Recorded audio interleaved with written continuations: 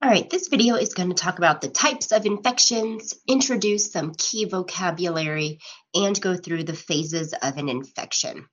So when we're talking about an infection, which is where bacteria or another pathogen is actively replicating inside of a host, we can classify it based on where it's located and kind of if it stays there. So when an infection is localized to one part of the body and it remains there, we call it a local infection or localized. When the infection spreads throughout the body, once it enters the host, we call it a systemic infection. And occasionally, an infection will start off as local, and then if the opportunity arises, it will spread. So we actually refer to that as focal. And a lot of times, as you see in the picture, this happens when the original infection is kind of in the mouth area, because if somebody has a bad tooth, then the pathogen can use that as an into the bloodstream, and then it can spread throughout the body, even though it normally wouldn't have. All right, so make sure you know these terms. Another couple terms that are commonly confused with one another is going to be a mixed infection and then primary and secondary infections. So I'm actually going to start with a primary infection, which is the very first infection somebody gets. And a lot of times that's all you get. But occasionally, because the body is busy fighting off that primary infection, you're already kind of weak and more susceptible to a second infection, which we call a secondary infection. So these are sequential. That means you get the primary infection first, and then a while later, you'll get the secondary infection. All right. Now, with a mixed infection, though, what this is when you get infected by multiple organisms at the same time. Okay, so look at that picture on the left. So let's pretend that I am in a different country and they don't quite have the same water purification systems that we do here in the United States. And let's say I forget and I go and I get a big old glass of tap water and I drink it down. Well, if there was E. coli and Salmonella and Shigella all hanging out in that tap water, I just infected myself with 3 different pathogens all at the same time. This would lead to a mixed infection, okay? Because in that one glass of water that I drank, I got all 3 pathogens concurrently or simultaneously, okay? So again, with a primary and secondary infections, these are sequential infections. They happen one after another at 2 different points in time. A mixed infection occurs at the same time. All right, so these are some terms that you've heard before, but when we're describing infections, if it comes on quick and goes away quick, we call it an acute. I introduced this term back when we talked about viruses. But any infection that just kind of comes out of nowhere but goes away pretty quickly, we say it's an acute infection. A chronic infection is one that's going to be slow. It's going to persist over a long amount of time, usually months or years. And then a latent infection is one where somebody will have signs and symptoms, then it goes away, and then it comes back, and then it clears up, and then it comes back. So this is going to be like herpes virus. So oral herpes, some people will get cold sores, but they don't have a cold sore all the time, right? Only when the virus is active do you have any symptoms, like a cold sore. But when the person does not have the virus actively replicating, there's no cold sore and they're fine. So that would be a latent infection, one that's recurring, but it's not constantly active.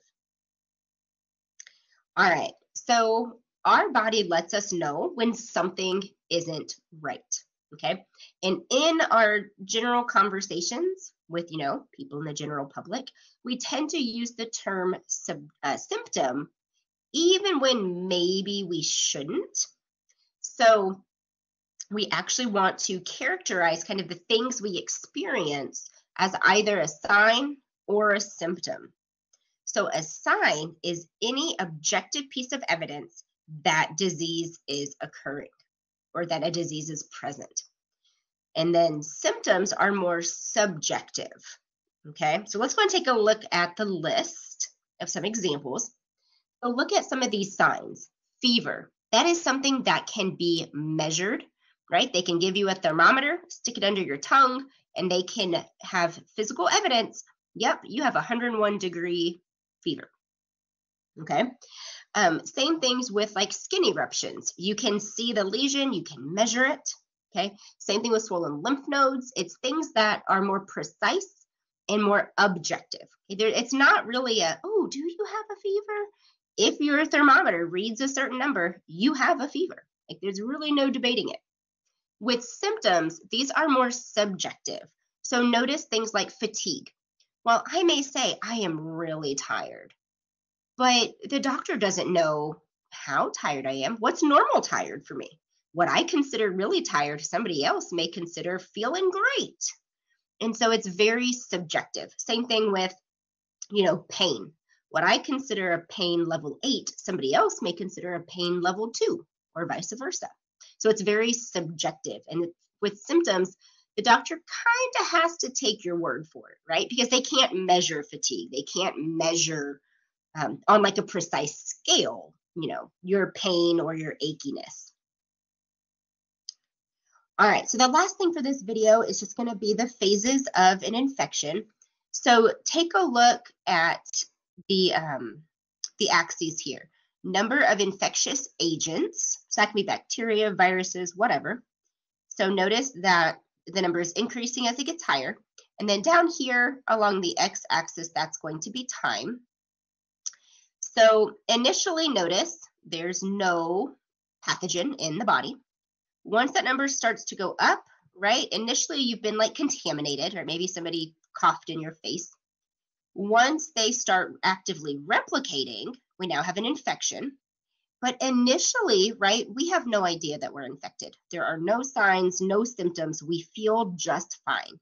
This is called the incubation period. But once the pathogen has replicated enough that it hits a certain number, that's when you're going to start to feel off. And that's what the prodromal period is. These are very vague signs and symptoms. We typically describe the prodromal period as you feeling off.